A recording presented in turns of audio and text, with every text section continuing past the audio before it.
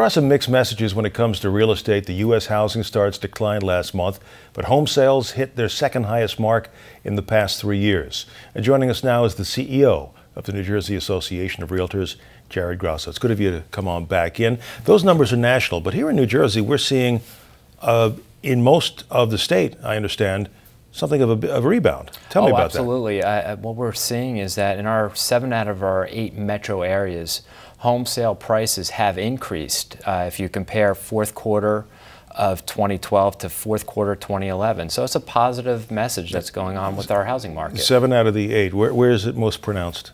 The most pronounced area, I believe, is in Atlantic County. They had a tremendous increase in home value, home pricing when it comes to the sale price. But the other key aspect of this is volume. Volume is up if you compare January of 2013 compared to January of 2012. We have seen an increase in units sold. So you're looking at about 35,000 units sold for the Northeast area. Surprising to you, or did you see it coming? I think that I wouldn't consider it surprising. I think that obviously with any downtick in the real estate market, eventually we're going to climb out of it. New Jersey is a resilient area, and I think that we're starting to see some little light at the end of the tunnel. What's the one place out of those 7 out of 8? What's the 8th? The 8th is the Edison metro area. I couldn't tell you why their home values slipped, but there's a slight decrease, about 2%. So it's not really just, it's not moving in the opposite direction, it just didn't keep up with the others. Talk to me about the effect of the hurricane, the lingering after effect of that. Well, I think that the lingering effect obviously is going to be on our tourism industry. Obviously that has an effect on home prices. But I think the key message is that New Jersey is going to be open for business. We are open for business. When you say tourism has an effect on prices, explain to me how.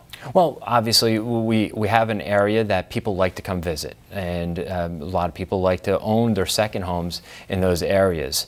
So therefore, if an area such as like a Seaside Heights, which is going to be open for business after Memorial Day weekend, or at Memorial Day weekend, that's what they're starting to work towards, you want to make sure that you have a clear message out there, and the message is that, listen, we're here, we're a resilient area, we're coming back. Hurricane Sandy is not going to keep us down. When you have something like this, which, and let's face it, in this state we've never seen anything quite like this. So you have, I guess, you have fewer houses in some cases that you can market. It does create a degree of scarcity, which in some cases can increase that perception of demand, right? It can. Obviously, when it comes to the seasonal rental market, there's going to be a little more pressure to find housing, especially if you're used to going to a certain area like a Point Pleasant or Seaside Heights. The house that you might have rented in the past may not be there, but most likely through the rebuilding process, it can be there. What are you seeing in terms of the type of housing that is most likely to sell now? Are we talking about, you know, the luxury homes, the middle of the road, the starter homes? What precisely? Well, I think that this is an opportunity. I mean, we also have some foreclosures still out there on the market, and I think it's an opportunity for Generation X, Generation Y, even the millenniums, to get into this housing market. Take advantage of those foreclosed properties because you're going to get them at a cheaper price, and it's a good way to get into the real estate market. This state kind of lingered behind in terms of recovering from foreclosure because of the court involvement in the robo-signing scandal, slowing things down. But there's a lot of houses coming on the market now as a result? Absolutely. We're going to see an influx of inventory hitting the market, particularly in the foreclosure area because of our judicial system. I'm looking at statistics that show that we might have 18 months worth of inventory out there, which is a tremendous opportunity for people who are qualified to get into the housing market. Optimistic about the course of the year?